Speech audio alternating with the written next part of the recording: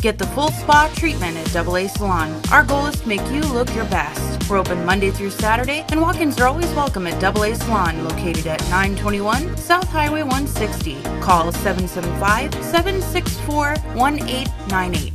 It's sort of hard to count by threes, and it's very easy to kind of lose track of when your Pap smear was.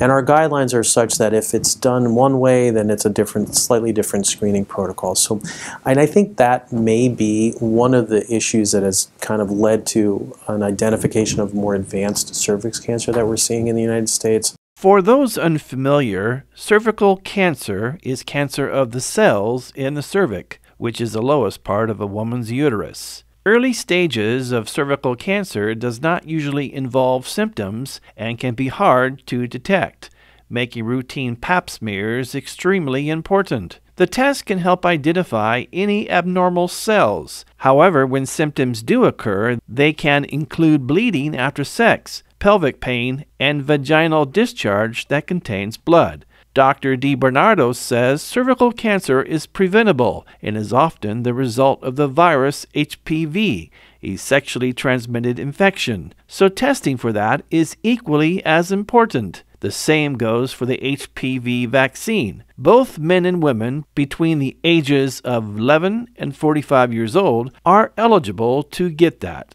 We developed a vaccine years ago. There's several on the market that are extremely effective at preventing cancer.